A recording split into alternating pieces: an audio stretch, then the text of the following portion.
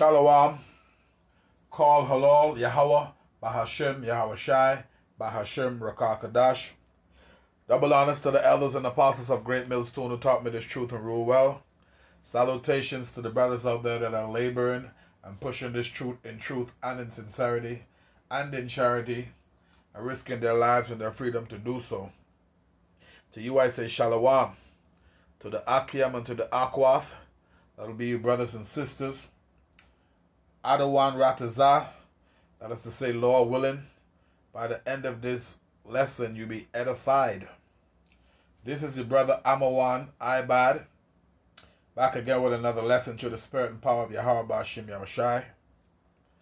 And I'm going to be going into how we Israelites are not supposed to be voting. Okay? We Israelites are not supposed to vote, okay, for anybody that is not our brother, who the Lord set up, okay, over us. Okay? We're not supposed to vote, right, for anybody that is not our brother, okay, that the Lord has set up.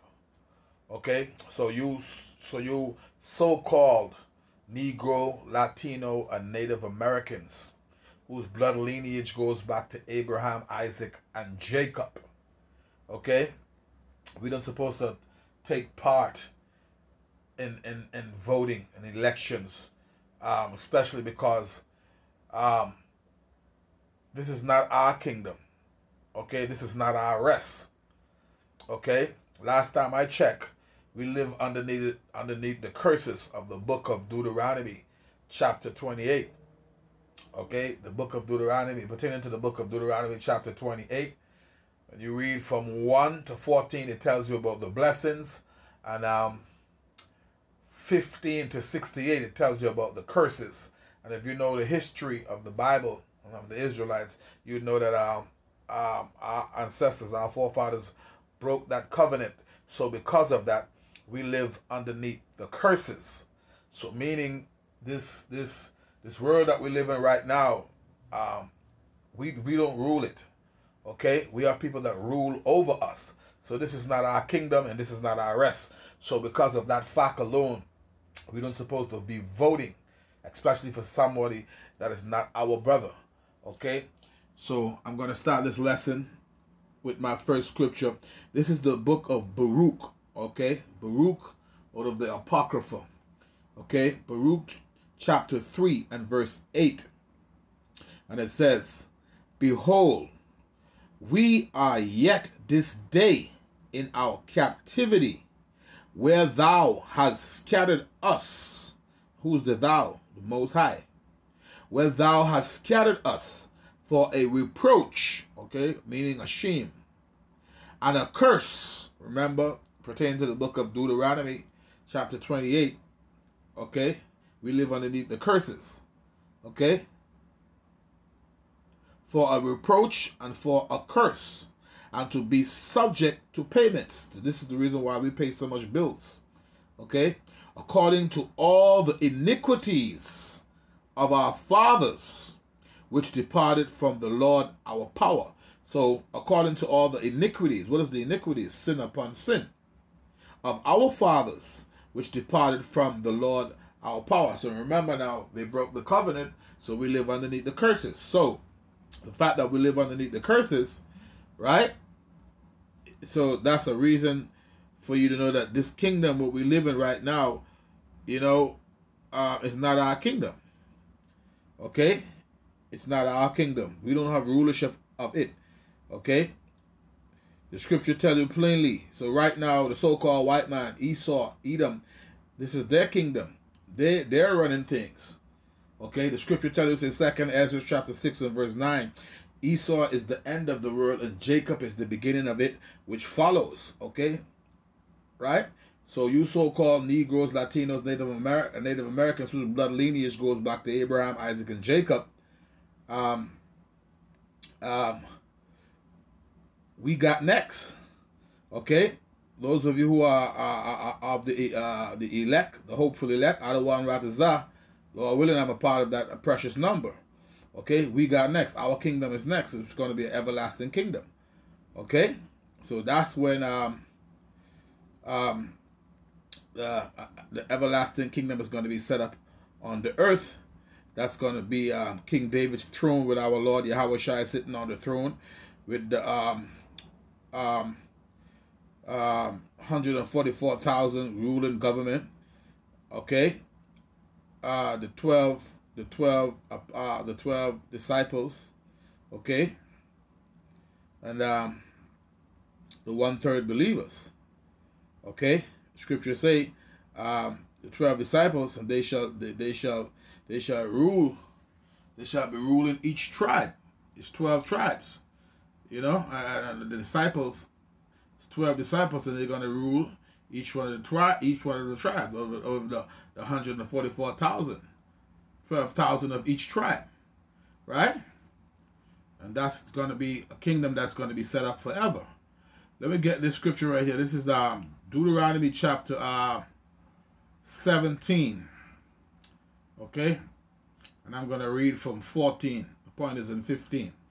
It says, when thou art come unto the land which the Lord thy power giveth thee, and shall possess it, and shall dwell therein, and shall say, I will set a king over me, like as all the nations that are about me. Verse 15 is the point. Thou shalt in any wise set him king over thee, whom the Lord thy power shall choose. Okay? One from among thy brethren shall thou set king over thee. Thou mayest not set a stranger over thee, which is not thy brother. Okay, so this is clear. This is out of the law. Okay, this is out of the book of Deuteronomy. This is a part of the law. Let's read 15 again. Thou shalt in any wise set him king over thee, whom the Lord thy power shall choose. One from among thy brethren shall thou set king over thee. Thou mayest not set a stranger over thee, which is not thy brother. Okay, so we are not supposed to take part in voting. Okay, for someone that is not our brother. Okay, so that is not our customs. So we don't supposed to do that. Okay, we don't supposed to do it. But Jake, you know, Jake feel like, you know, this two-fang system, which is the same head of the snake. They feel like one of the fang is gonna have their cause, and judging from history, they never had it. Okay, but you know how Jake go.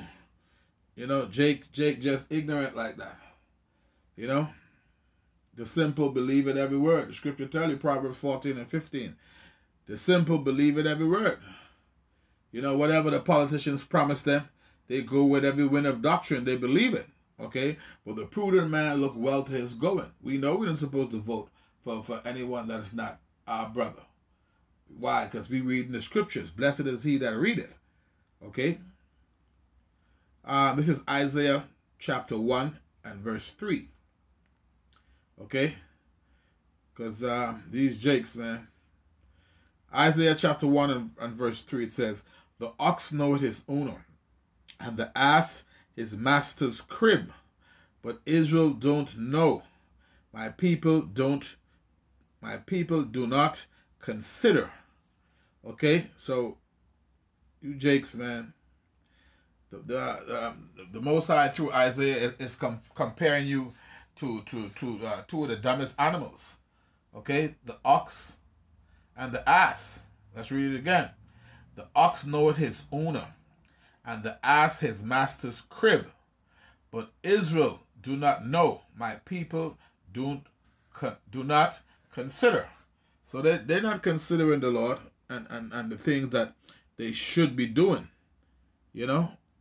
They want to go and vote because they think it's going to do something for them, but it's not doing anything for them.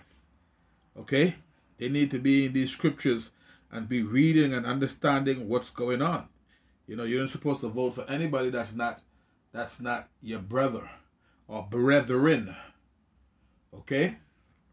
This is Hosea chapter 4 and verse 6. And it says, my people are destroyed for lack of knowledge. Because thou hast rejected knowledge, I will also reject thee, that thou shalt be no priest to me, seeing thou hast forgotten the law of thy power. I will also forget thy children. Okay? So it says here, seeing thou hast forgotten the law of thy power. I remember we read in the book of Deuteronomy chapter 17 and verse 15. That's a part of the law. Okay, we'll tell you that you ain't supposed to set nobody king over you that's not your brethren or your brother. That's a part of the law. So it's saying here, seeing thou hast forgotten the law of thy power, I will also forget thy children. So our people need to consider, man. You Jakes, you got to wise up, man. Talking about you voting and all of this stuff like that. You know? That's not wise, man. You know? This is not IRS. Okay? This is not IRS. Okay, but hey, like I say, man, the scripture says, Isaiah 34 and 16, seek ye out of the book of the Lord and read. Okay? No one of these shall fail, meaning the prophecies. None shall want her mate, meaning say no other book could be compared to the Holy Scriptures. Okay? Right? For I had commanded, and the Spirit had gathered them, and his Spirit had gathered them. Roughly paraphrasing. So you got to read, man. That's just what it is. You got to wisen up. Okay? Can't be a simpleton and just a yes man. You want to go and vote because you think, I mean, these politicians be promising things. Every 4 years they promising something. And then when they get in office, they ain't got your back. Okay? You to the back of the line. This is not your rest. Okay? You got to understand that. This is the book of Jeremiah chapter 4 and verse 22. It says, for my people is foolish. They have not known me. They are sottish children, and they have none understanding. They are wise to do evil, but to do good they have no knowledge. Okay? They are wise to do evil, but to do good they have no knowledge. So the Most High is calling you Jakes foolish, man. And sottish children, meaning silly. Okay? You got to learn to trust on the Lord. Trust in the Lord. Yahweh, Bahashim, Yahweh Shai. Okay? These people not going to save you, man. You know the history. You know the history. You know? You know the history of where you're coming from. You came here on slave ships, man. Okay? That was prophesied to happen. That was a part of the punishment. Okay? And the curses that we live under. Okay? But that's just what it is. You got to wisen up. This is the book of Jeremiah chapter 5 and verse 23.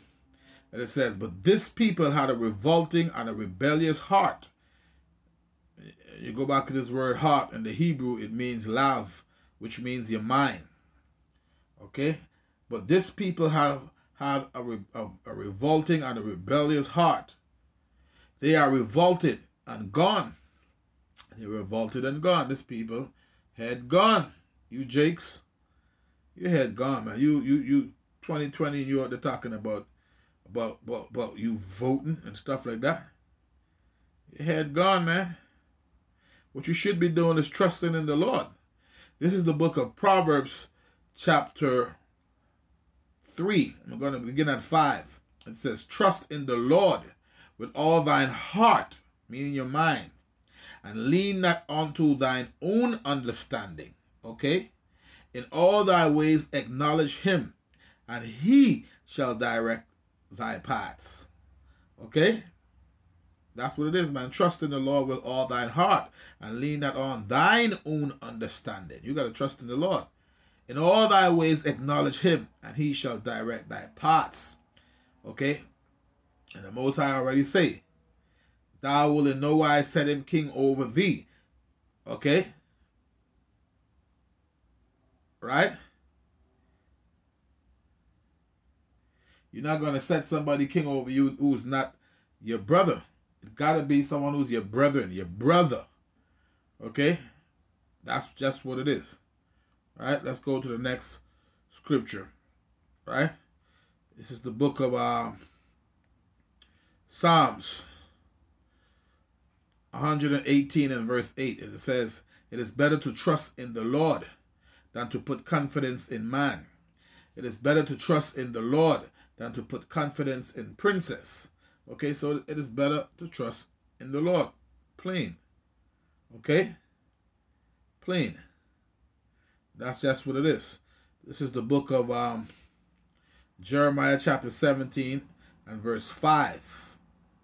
And it says, thus said the Lord, cursed be the man that trusted in man, and maketh flesh his arm, and whose heart departed from the Lord.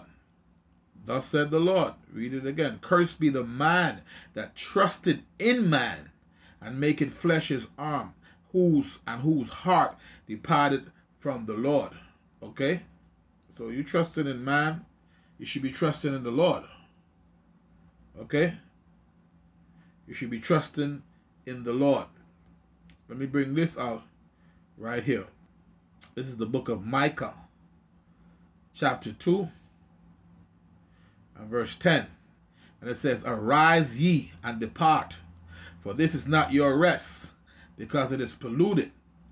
It shall destroy you, even with a sore destruction. So, as I said at the beginning of the video, this is not our rest, and this is not our kingdom. We live in captivity. We live underneath the curses. So we don't supposed to vote for anybody that is not our brethren or our brother. Okay, proceeding to the book of Deuteronomy chapter 17 and verse 15. Okay? We just passing through because we live underneath the curses. It says, Micah 2 and 10, arise ye and depart, for this is not your rest, because it is polluted.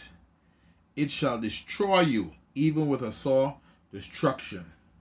Okay, so I got one more scripture, and then we're going to close out.